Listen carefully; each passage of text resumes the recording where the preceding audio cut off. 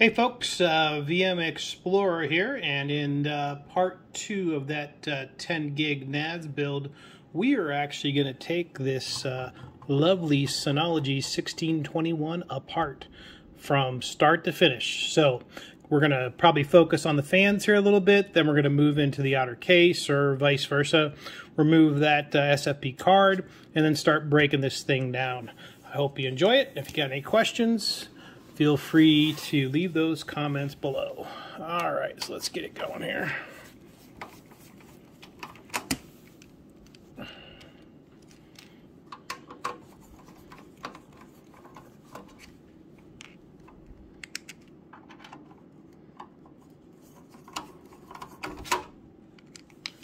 A power tool would probably be nice for this, but oh well, that's okay. We'll manage by hand. Zip.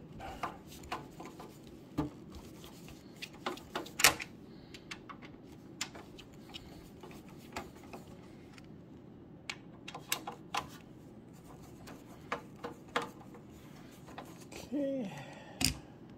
Oop. Move those off to the side. And we're ready to get the lid off. There's the first thing. Beautiful. All right, let's get that I/O card out of there. So we'll loosen this screw first. What you'll notice is this guy from behind will slide up real nice. Put him in line there. Remove our Synology card. Out he comes. Easy peasy. All right, let's flip it around. The only other thing I have in here are some NVMe's. These guys are going to want to come out anyways. So we are going to get in there. You can see them right there. Little clip. Yep, little clip right there. Up. And little wiggle. They come right out. Piece of cake. Alright. So let's flip back around. And we'll take a look at those fan bays. It's probably one of the more common failure pieces in systems, right? Are those fans, or maybe you just want to clean them. You know, so that would be my take. It's okay, what does this look like? You know, I get a lot of dust in this unit. I could pull it apart, but maybe I want to clean out these fans or clean out the other devices in here and all the other dust that collects in this unit. So, okay. Here comes the fan bay. Let's see what this looks like. Okay, those 4 screws are out. We'll put them in order.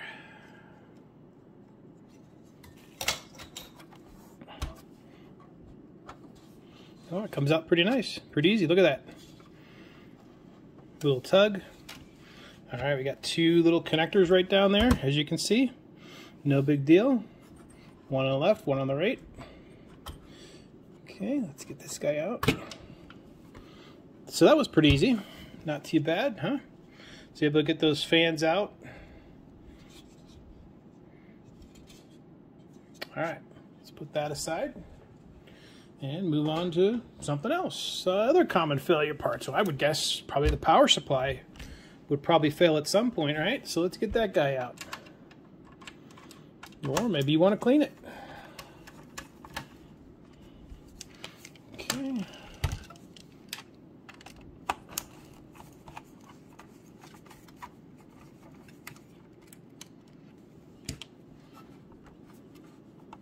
Okay, looks like one right there maybe.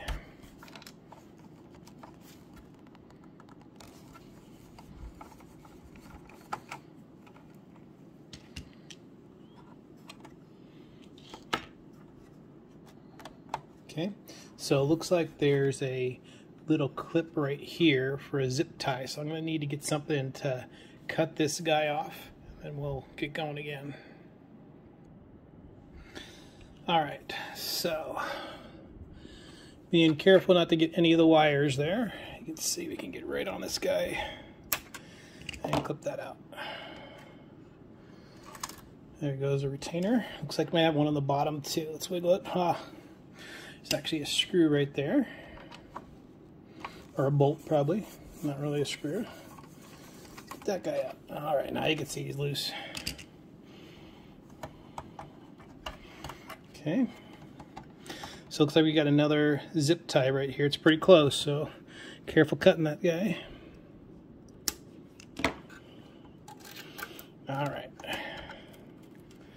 Here starts to come the power supply. Okay. So it looks like we got a clip here and then two clips, one underneath and one above. So let's start with the big guy. Looks like a standard ATX cable. Okay, a little wiggle, out it comes.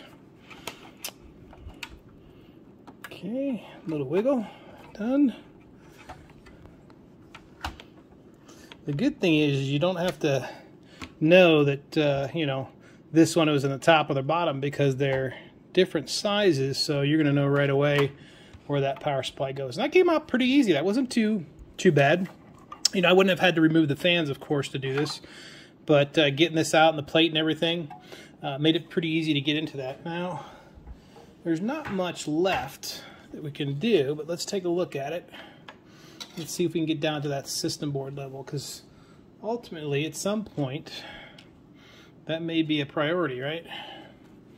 And that might be a little more complex. So let's take a look at this unit, see if we can figure out what we got here.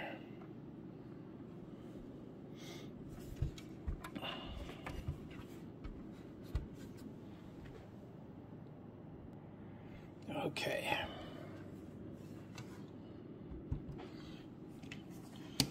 Probably not a bad idea to get this plate out of the way here. This is the memory compartment on the bottom.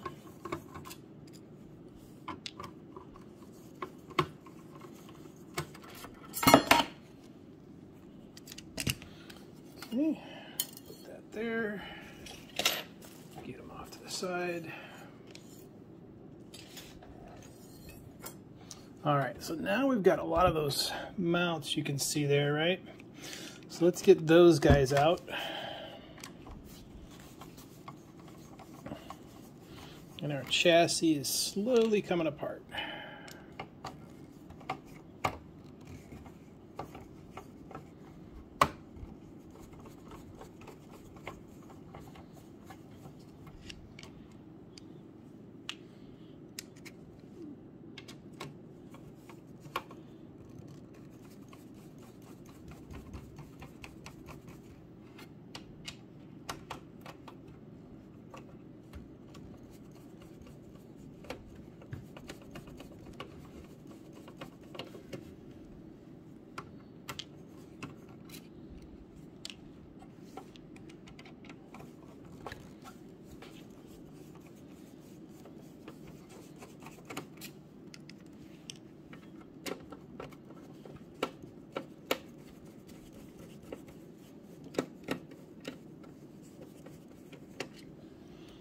Okay, there's that bottom plate now. Let's see what we got here. Oh, that's nice. Hey, look at that. That's pretty easy. Now we're at the motherboard level. So as you can probably see here, there's several, you know, screws here that we can remove and detach from the backplane and then pull the system board out. But looks like there's a riser here. So I'm gonna pause for a minute, come up with a plan, and back at it. All right, so I think what I'm going to do is go after, I looked at this plate here. This is the system board, you know, but you can kind of see there's some blockers. These are those stands that kind of, you know, for the drive cage here, right? They kind of go through the motherboard. So if I remove these and try and move the motherboard out, I'm going to get blocked right here or blocked right here. It's not going to move. It wants to come this way towards me or at an angle, which we're probably not going to be able to get. So I think what I'm going to do is pull off the front bezel. It's going to come off anyways, and I think that'd probably be the next best step. Of course, I'm not doing this to Synology guides. They gave me this to play around with, so we're going to do it. All right, let's get in there. So what we're looking at is these screws right here, and I don't know if I have enough angle here or not with this bulky screwdriver, but let's see what we can do. So it looks like there might be two holding this on, but we'll see.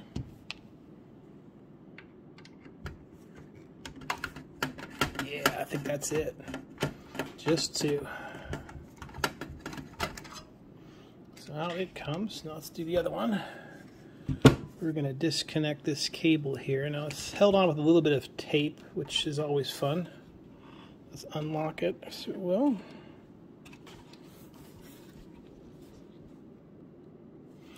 And it kind of has those old style push down connectors, which are nice because that holds it in place really well. All right, especially a tight little guy like that. All right, let's get this one out.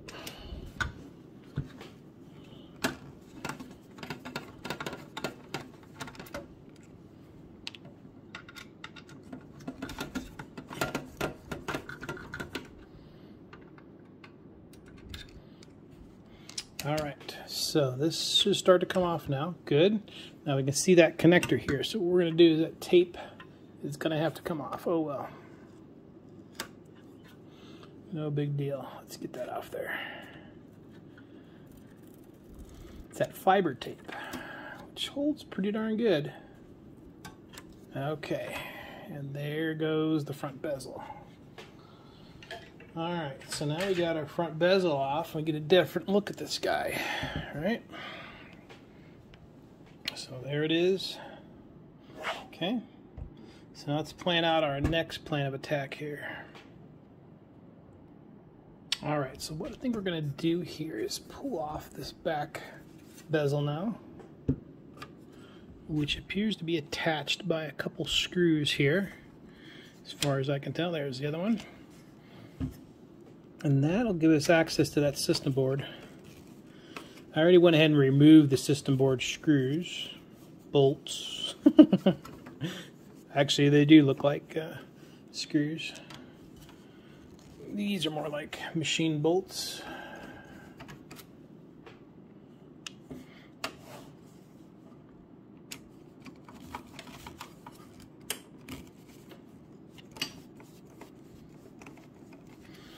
We are stripping this guy down to nothing.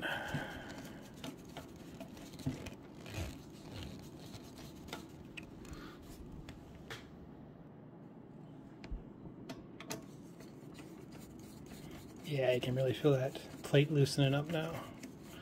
Last one, oh, there it goes. Look at that. Off it goes. There's our plate, back plate, or bezel, whatever you want to call it. And now our system board should almost start coming out of there. Now if you notice here on the networking port, there is a metal piece of tape there. So that's for ground. So we're going to want to make sure that we try to take it off easy and get it back on there. So you definitely want to have reestablished that. Oh yeah, it's coming up real nice and easy. It appears to just be foil tape, which is no big deal. So let's peel that up. Now it's off. System board's pretty loose now because, like I said, I got those bottom screws out, and now you can kind of see where the backplane connector is here, right? But over here, we want to be aware of is there's the NVMe's. These are the backside of the NVMe's right here, and it plugs into what looks kind of like a modified PCI 1 bus, but it's pretty loose. Let's see if we can. Yep, there it goes. It's dropping right there. Okay, let's flip her around. There it goes. Alright, so we've got our system board out now. And get a pretty good look there. Pretty hefty heatsink, right? You've got your expansion port over here. This is where the 10 gig card was.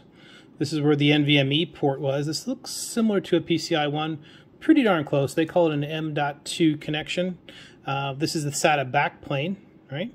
That connects up into the disks. Of course, your power here on the left, your fan connectors here, and that's about it. There's not much more to this system board. Looks like this could be perhaps the firmware or flash, perhaps. That'd be my guess, right? Okay, let's flip it over. Now we're looking at the back side of the system board. This is the USB port up front, the two memory cards. So it's a pretty simple board. Nice heatsink, right? I mean, you gotta admit that, man. That's a decent sized heatsink there. And let's take a look at our chassis. Now you can see right here, here's your connector for your backplane, and then on the side your connector for your NVMe that plugged in there, backplane here, right? And then flip around, and you're good to go. The only thing left here would be to take out the back plane, which I don't think I'm going to do because not a whole lot of point in doing that. But it looks like there's two, bolts here and two on the other side, and then this plate will come out, and then have completely disassembled it. So, folks, that's it. I hope you did enjoy this quick disassembly video. Now I got the fun of reversing the video and putting it all back together. If you like these videos, do me a favor and click on that subscribe. Please do leave your comments. I always love reading them and responding. And I do hope you have a great day.